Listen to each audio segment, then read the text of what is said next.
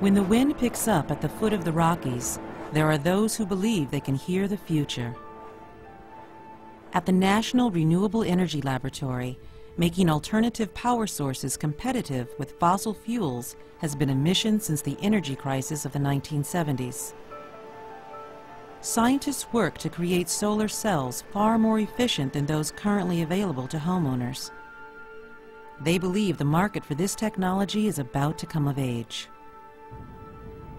When it was installed, this was believed to be the largest residential solar electric system in the United States. The homeowner is actually selling electricity back to the power company.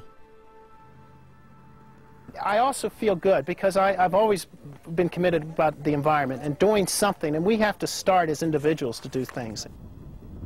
But individuals can do only so much.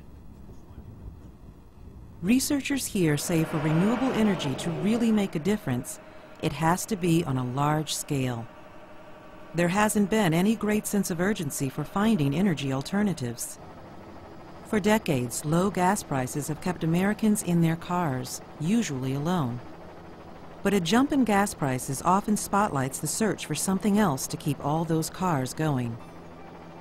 What's in there now is material that looks like straw, and it's actually the material that farmers just leave sitting on the ground after they go through and they harvest corn. We're trying to get farmers to collect this material so that we can run it through conversion technology to make new liquid fuels.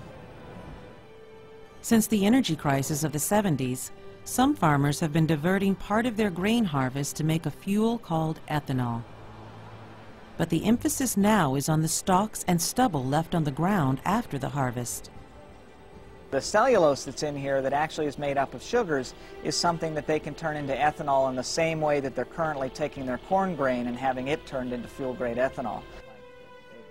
The National Renewable Energy Lab has a plant that converts harvest leftovers and just about anything else into fuel. Proving that renewable energy technology is viable remains a struggle, at least in America. Wind turbines were pioneered in the United States, but countries in Europe use them to supply more meaningful amounts of power.